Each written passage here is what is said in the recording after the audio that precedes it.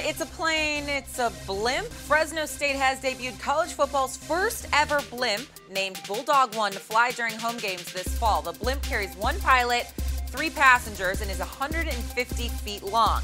Fresno State Senior Associate Athletic Director Paul Ladwig had this to say about the school's newest toy. Quote, "You're always looking to do something that nobody else has done. Having the only collegiate blimp in the country to brand and market your program is a tremendous tool," end quote.